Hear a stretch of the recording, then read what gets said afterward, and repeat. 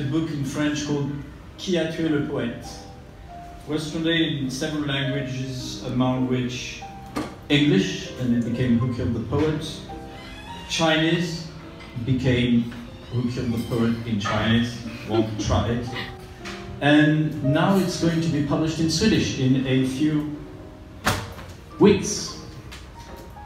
So of course, I thought I would try to read the translation, which is not mine, which is made by a wonderful Ylva Gislen. En poet har dött under tvivelaktiga omständigheter. Och jag hoppas att hans försvinnande ska betyda något. Jag önskar att de som undrar varför denna händelse angår dem, minns de ögonblick av renhet de upplevt i skiftningen mellan dröm och vacka, i tillfälligheternas spel, i en smekning. Att de ska minnas de stunder de fått sina vildaste förhoppningar infriade, eller de stunder när de i skär förundran bävat inför de mystiska krafter som får världen runt dem att leva. Att de minns hur det känns att lyssna till fantasier, viskningar. Att de som i tysthet tänker att poesin är något för eunuker som förfängt broderar sina hjärnors inbildningsverk. Förfängt lyssnar till åtrons hjärtslag. Förfängt försöker fördriva den tristess de befinner sig i.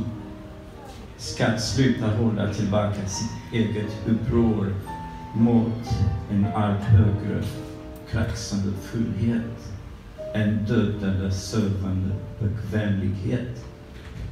Vem dödade poeten? Jag måste ta det försiktigt. Även om det känns så möjligt behöver jag hålla huvudet kallt. Vem vet? Annars kanske de tysta mig också.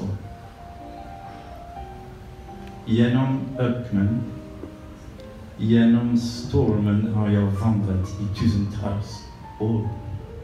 Genom och under skogarna har jag runnit som en ström av lava.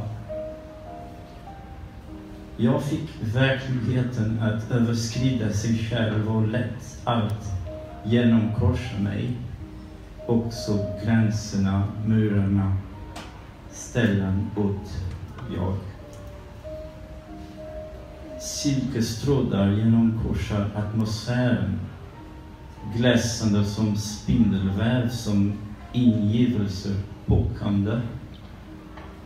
Jag betraktar mina händer, så självtillräckliga de är. Jag andas på dem, en varm vind från söder.